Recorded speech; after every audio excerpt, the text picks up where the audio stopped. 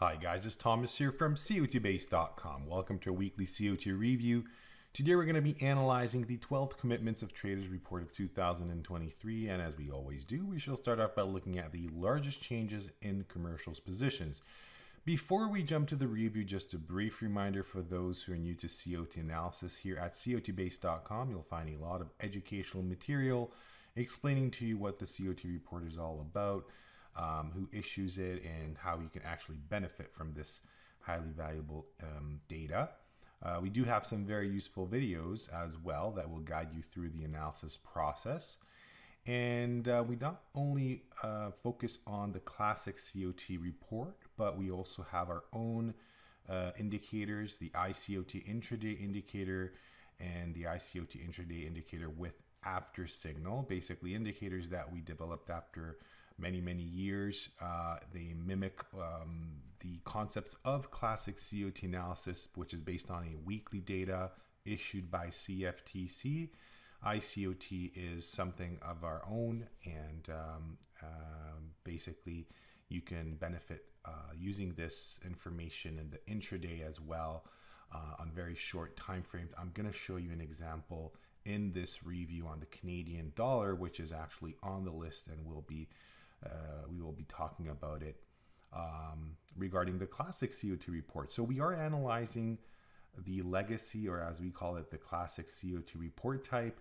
Here at COTbase.com, you can actually access all the different report types. So CFTC has published disaggregated traders and financial futures and commodity index traders report types as well. We offer all three actually data types, so futures only, futures and options, and you can actually look at only options data type as well.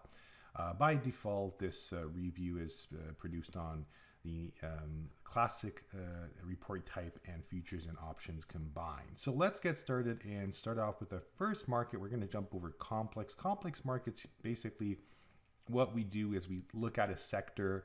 As you can see, we have livestock, and then we combine the COT data into one data representing the entire sector.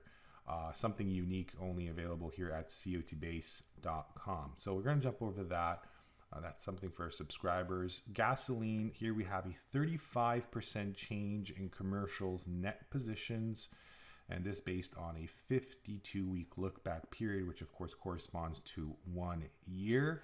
So what we do is we measure the recent change in traders' net positions compared to the last 52 weeks range, and we want to understand how much the change was compared to that range. And in this case, we were talking about a 35% change, which is actually pretty large. It is a bullish COT change signal. The only thing I don't like about it this week, that we've actually had one a week earlier, which as you can see, happened at a good point in time. By the time we saw this change, you can see the market has already acted upon it.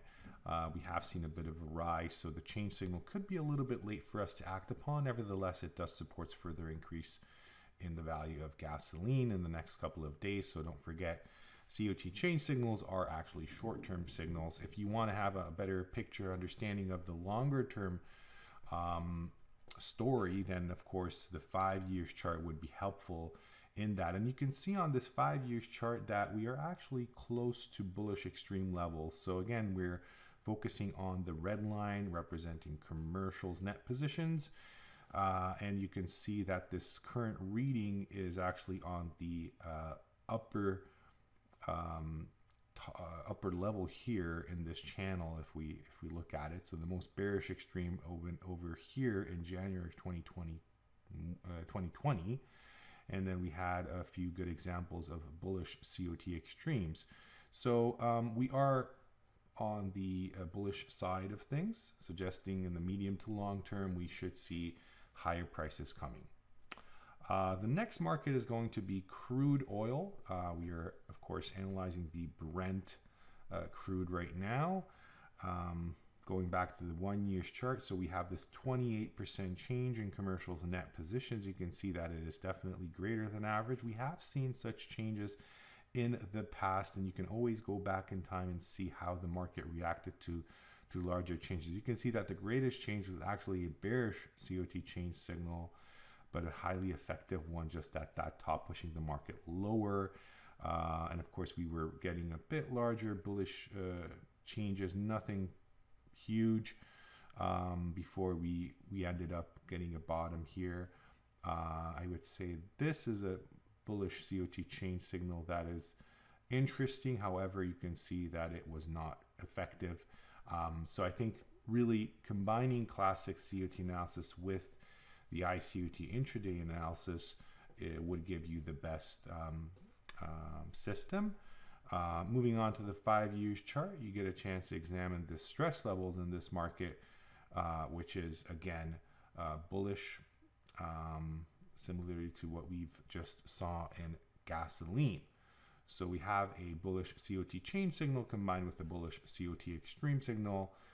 That's always good to see both of our COT signals pointing in the same direction. Now, Canadian dollar is our next market. Nope, not soybean meal. I wanted to choose Canadian dollar here, where, as you can see, we have a 27% change in commercials net positions. So here we go. Switching to the 1 year chart, you can see this very significant bullish change in commercials and large speculators net positions. You can go back in time and find the second largest just over here in October of 2022. Pretty much at this bottom over here. So yeah, it's definitely pointing upwards. And if we switch over our attention to the 5 years chart, then not only do we conclude we have a COT change signal bullish, but actually stress levels have built up as well. And you can see from January 2019, when we had just a bit larger extreme, what happened then, pushing the market higher. And just after the crash happening after COVID, you can see bullish COT extreme ratings just at these bottoms as well. So yeah, Canadian dollar seems to be changing its direction. Medium to long term, I would expect prices rising here. Don't forget that at cotbase.com, you can actually switch the market in case of currency futures, so that you can see how the forex chart looks like. So this is going to be the US dollar Canadian dollar pair, which of course is the inverse. And why am I doing that is because that's the popular market you trade. So when we're going to switch over to the iCOT intraday analysis, it becomes clear. So basically we switched the market.